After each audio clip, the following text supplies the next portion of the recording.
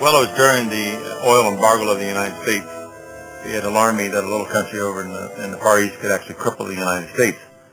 And realizing that the entire industrial base of the United States and the world is based on the supply and the utilization of energy, it became imperative that we must try to bring in an alternate fuel source and do it very quickly.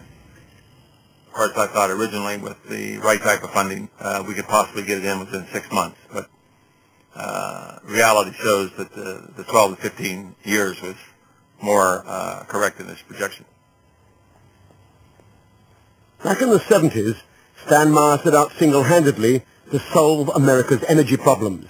He decided to do it using water, the world's most abundant storehouse of hydrogen, which is a far more powerful fuel than oil.